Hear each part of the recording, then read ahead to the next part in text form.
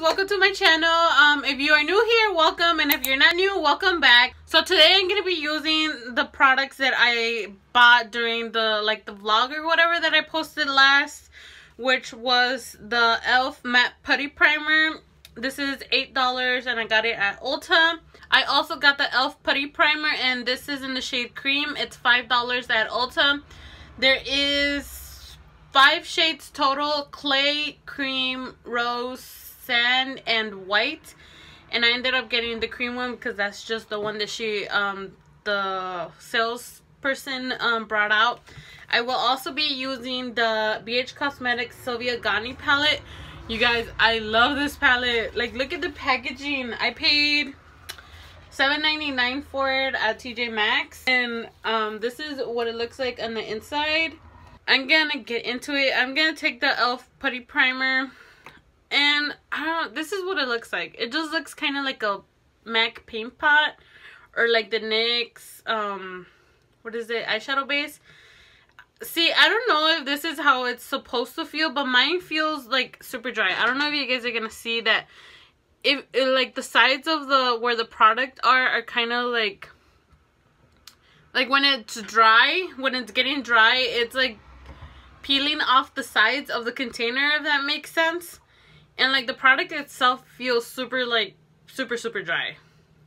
And I don't know, like I have mixed emotions about this like eye primer. It doesn't make my eyeshadows crease. It makes them stay on, and it makes them look a lot more pigmented because I use it without setting it. But like with the paint pot, that's why I don't really like the paint pot. It makes my eyelids look dry. Like, if you guys can see, like, I moisturized my face. I washed my face. I moisturized my face. I just got out of the shower, so I did all of the, like, the skincare already. And I put, like, an eye cream or whatever. But, can you guys see that? Like, all of this looks super dry. Like, my eyelid looks dry. And I don't know if it's my eyelid or if it's because the product is getting dry. See, like, this side that I put less product looks a little bit better, but still looks like dry. And then on this side where I added more product, it looks super weird and like crusty. Taking the palette, I'm gonna go into the shade, this shade right here. I don't know how to say that word. It's like a mustard yellow. So I am just getting ready to take my daughter to her eye doctor appointment. So that's why I don't want to do like something really crazy, which I probably will end up looking super crazy. Okay, so this is how it looks so far. I'm gonna go in with a flat shader brush with the shade, oh, I haven't used the shade Independent, which is this one right here. I've used this one and this one already, but I haven't reached into this one. So I'm gonna go ahead and take that one. Lately, like the past like 2 or 3 days, I haven't been doing my makeup just because I've had some like skin issues or whatever. But like every time that I've been doing my makeup, I've been doing it like my eyeshadows with that palette, with this palette, and the eyeshadows look really nice. They blend really nicely. I was wearing like the purple one the other day and it looked really nice. So I'm gonna go ahead and take the Morphe brush again and just blend the edge of that shimmer. Okay, so I did the eyeliner. I'm back now. I'm gonna go into the matte putty primer. So on the website, let's see if I can find it.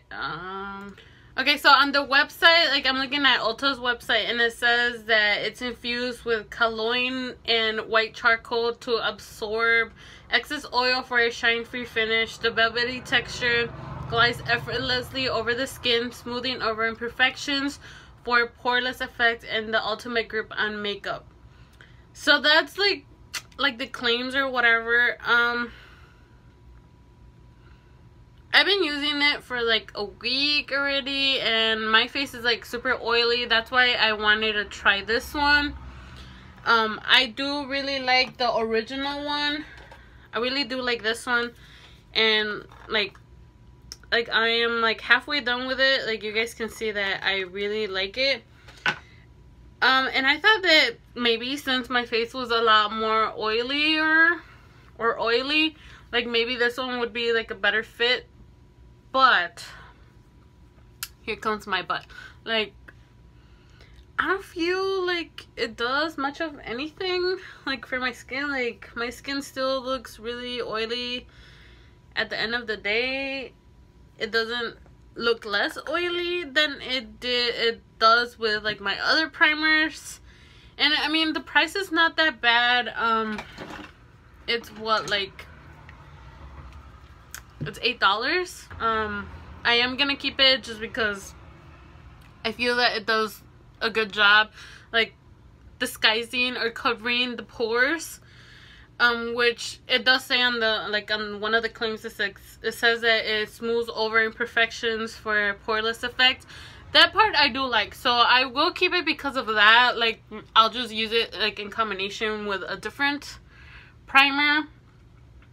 So yeah, so I'm gonna do the rest of my face and then I'll show you guys the end result. I did my makeup a little bit more natural than I usually do.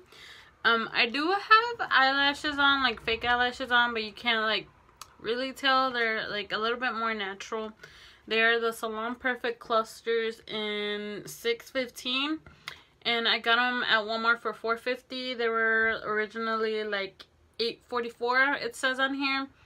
And I don't know, I don't have any eyelashes that are like pointy like that. So, and I always see like people with like really like pointy eyelashes on Instagram, and I thought that maybe these would give me that effect, but they don't. They look a little bit more natural on me.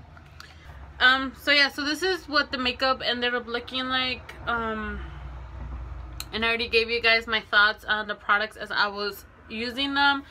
So yeah, so with that, my friends, that is it for this video. Thank you so much for watching, and I hope that you enjoyed or it helped you out a little bit hearing an oily side perspective. But yeah, so I will see you guys in another one. Take care of yourselves. I love you.